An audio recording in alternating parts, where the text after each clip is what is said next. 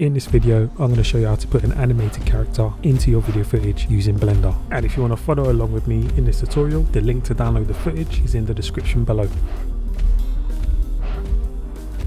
So when you open up Blender, the first thing I'm going to do is I'm going to convert our footage into an image sequence. So come up to this plus icon, click it, scroll down to video editing, and select video editing. Once you've done that, click and drag your footage into the video editing timeline. Alright, perfect. I'm going to select the audio and I'm going to delete it because we don't need it. Next, I'm going to go right to the end frame. In this case, it will be 245, and I'm going to click this button and I'm going to set 245. Alright, perfect. As you can see, at the moment, the resolution I'm in is 1270 by 720. What I want to do is I want to work in full HD, so I'm going to change this to 1920, press tab by 1080.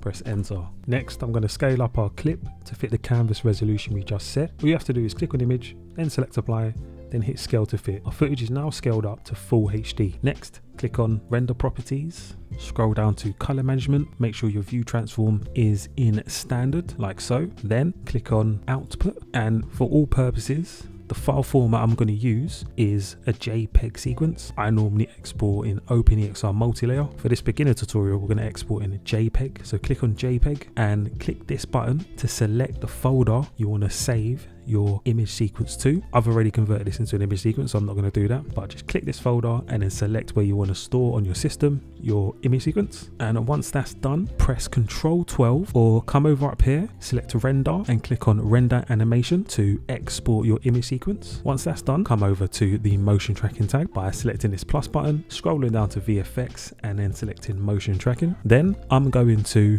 click open and navigate to where I stored my image sequence. And you can either select the first image of the image sequence and then click on open clip, or you can press A to select all of them and click open clip. Now the first thing I'm going to do is on the left hand side, I'm going to click track and I'm going to select set scene frames to set the beginning and the end of our clip. I'm going to click on prefetch to load the clip into our RAM for smooth playback. And I'm just going to open this up a bit.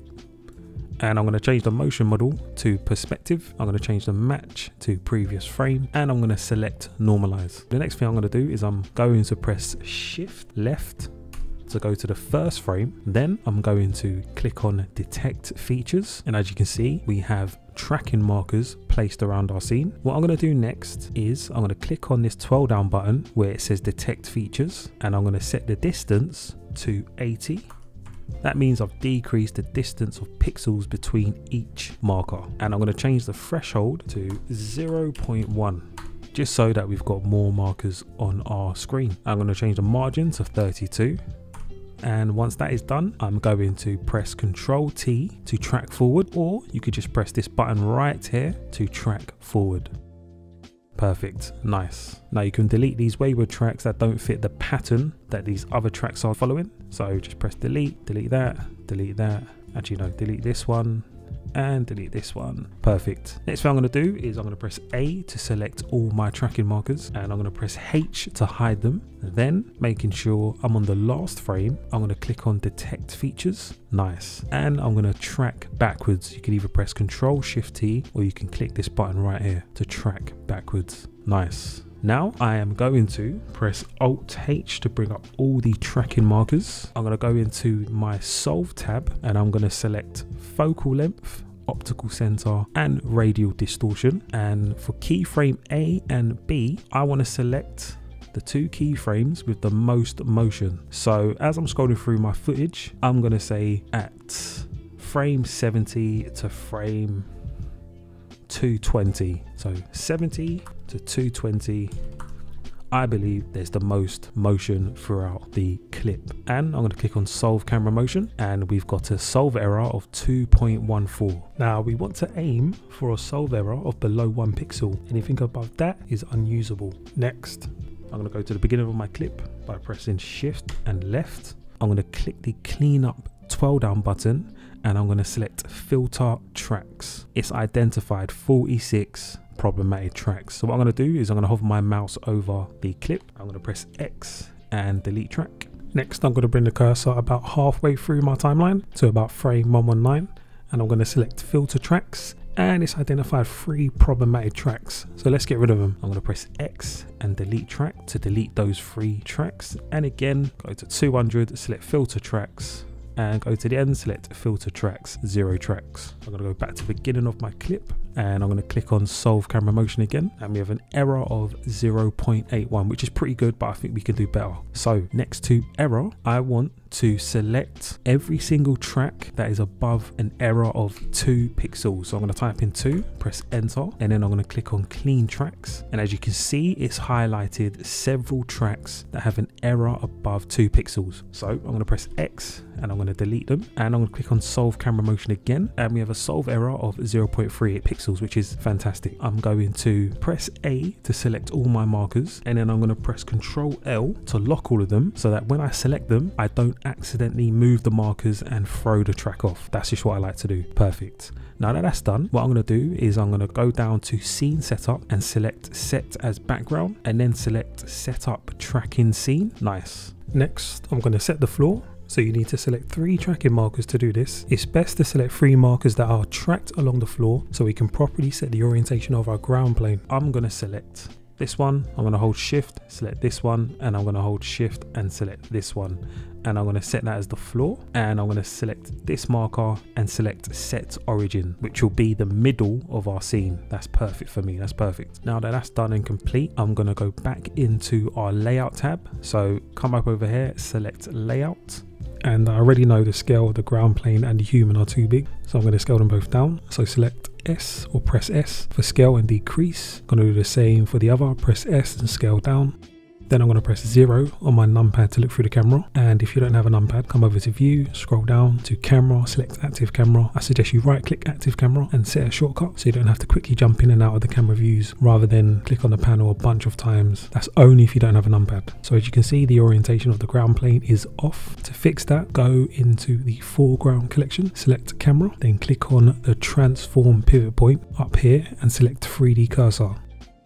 Now we can change the rotation of our camera to make sure we are positioned correctly. So I'm going to press R and Z to rotate on the Z axis, and I want the red line or the X line going across our image, and I want the Y line, the green line, going up and down or straight down this path. Yep, I'm cool with that. Next, I'm going to rotate the Y axis to level the ground plane like so. Yep, that's fine. Now I'm going to go back to bounding box center. So click this, then click this. Then I'm going to scale my plane down a bit to match up with the path like so. And I'm going to press space to see how the track is looking. Yep, that's good. Next thing I'm going to do is I'm going to GIS. I'm going to increase the scale along the Y axis of this plane, which is going to be our shadow catcher. So I'm going to press S and then Shift X. And that's fine, that's perfect. Now we've got our scene completely tracked. What we need to do is we need to jump over to Mixamo to add our animated character into our scene. So I'm going to jump right into Mixamo. If you don't know about Mixamo, it's a free site by Adobe where you can download all types of characters and animations to add to your projects. All you have to do is sign up to get full access. What I'm going to do now is I'm going to select a character. I'm going to select this mutant here. Perfect. I'm going to go over to animations. I'm going to type in walk, because I just want my character walking through the scene, and I'm going to choose the unarmed walking forward. I'm going to select it, and yeah, that's fine for me. So I'm going to select download. I want it to be FBX format. I want to change the frames per second to 24, or you can change it to the FPS that your project is. I want it with skin, and I want no keyframe reduction. Click on download. Once that's downloaded to your system, jump back into Blender, come over to file, scroll down to import and select FBX, and double click the FBX file that you downloaded and saved onto your computer, and it's successfully imported into our scene. It's a bit large, as you can see, so I'm going to press S to scale it down. That's fine. I'm going to delete this human I've got, go back into my camera. I'm going to press play. Yeah, that's fine. So I'm going to press Z to go into rendered mode, and if you go into rendered mode and you don't see the footage in the background, what you need to do is click on the render properties tab, select film, click on the film 12 down button and select transparent. Now you'll see the footage showing within the camera's background. Next, I'm going to select the camera properties tab and uncheck depth of field to make sure it's turned off. As you can see, our character is completely in the shadows. So to make sure we can see him and he matches up with the lighting in our footage, I'm going to add a HDRI. I actually have the Polyhaven add-on installed into the asset browser, but if you go to their website, you can install a ton of free HDRIs to use in your project. Now I'm going to select this one because the lighting and time of day is similar to how it looks in the video clip, and I'm going to click it and drag it into the viewport, and as you can see, it's lighting up our character perfectly. Right now we can't see our character casting any shadows even though we have the HDRI light in it, and that's because our shadow catcher ground plane is in the wrong collection folder, and I'm not too sure why it does this, but I'm going to move the ground plane into the foreground collection like so, and just like that the model is casting shadows on our ground plane. Again, I don't know why, but if it's left in the background folder, the shadow catcher won't pick up any shadows. Now if I press play, you'll see the animation stops way before we get to the end of the clip. Now to make our animation walk forward continuously, we are going to have to loop the animation, and to do that it's pretty simple. Create another viewport on your left, and to do that let me show you. Hover your mouse until you see a cross, then click and drag to create another viewport. Click here and select graph editor, then select the armature of the model. Come over to the graph editor and use the middle mouse button and the scroll wheel to get a good view of all our keyframes like so. Perfect. Okay, now I'm going to select everything but the blue line. This blue line represents the hip bone, which controls where the model is in 3D space. We don't want to select that. Instead, I'm going to select everything else by clicking and dragging like so, then press L on my keyboard to select all the keyframes that are linked to it. Once that's done, press Shift E and select Make Site Click. Now our walking animation is seamlessly looping itself. And to make it move forward continuously, select any keyframe of this diagonal line or the Z line, the hip bone, which is, let me show you where the hip bone is. So if I select my armature, I come into the data armature and I go viewport display and I select in front. So this line here is this hip bone here, which controls the movement of the model. Come over to the graph editor, select it, press L to select all of it, press Shift E again and select linear extrapolation. So now when I come into my camera, I press space. The monster will continue walking right past the camera, and that's exactly what we want. I'm just going to deselect the armature so we don't really see it in front, and that's perfect. Now we have a fully animated character within our live footage.